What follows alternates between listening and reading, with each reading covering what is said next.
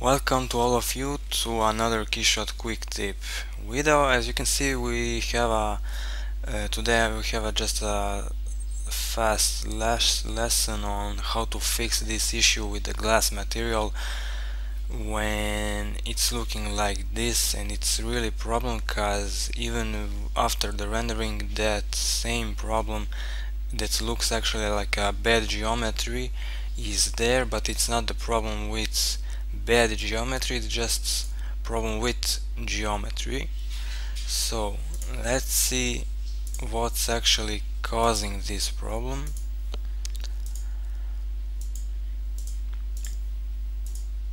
So the problem is practically caused because this outside surface of the cream and the inside surface of this glass model are actually sharing the same geometry, same spot, so they are practically hitting each other, and light in Keyshots is not able to go and shine well when it's hitting two surfaces at the same time at the same position.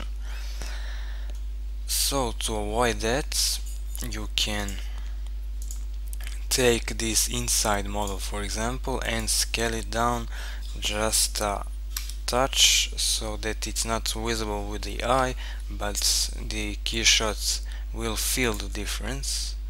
And as you can see, the whole model is not really changed. You can't really see a difference, but there is no problem at all except here. So the thing is, why it's still here and only here, it's because when you scale this cream model,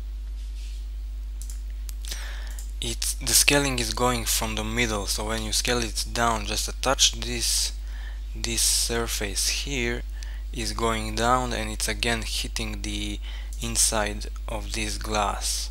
So the thing is, with this particular model, to get the scale back to 1 and scale it only on the y-axis. So let's see now.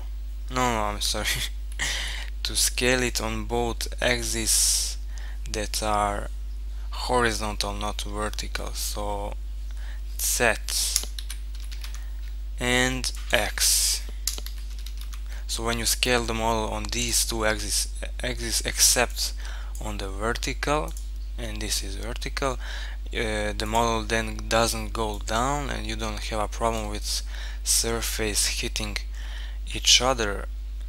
So this scaling can be applied to all of the glass models where you have this problem. You can either scale down the inside model or scale up the outside model. And that was all, folks, for today.